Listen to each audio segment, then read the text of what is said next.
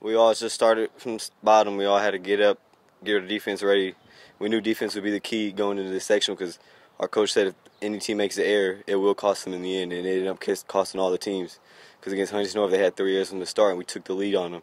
And that's all we needed to win the games. Homestead, they made errors, and it cost them the game too.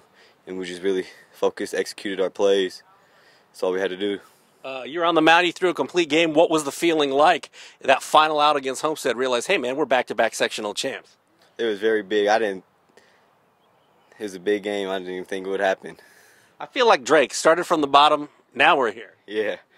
When you take a look at this Southside team, at the beginning of the season, what were some of the things you weren't doing, and what are some of the things that you are now doing that's allowed you to get to this point? Our defense, in the beginning of the year, we made errors every game. We just had more than 3 errors, 4 errors every game. Going into this section, we only had 1 error, and we knew what that error was, but it didn't play a big factor in our game. We still kept up with it.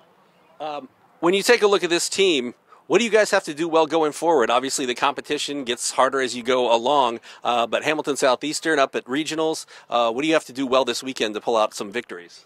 We know our defense has to be key again like it was in sectionals last weekend, and we know we have to execute every play we get. If we have to bunt, we have to bunt them over.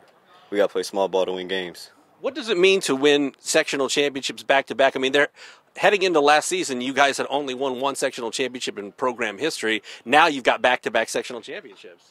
That is very big. It's something you can never forget. You won sectionals 2 years in a row. Not many people can say they have won sectionals 2 years in a row. Do you feel like you guys embrace the underdog role? Yes, we do a lot. Because we know no one thinks we're going to win no games this season. No one's going to think we're going to beat Huntington North. No one's going to think we'll beat Homestead. And look, we beat them both years in a row. You guys finished last in the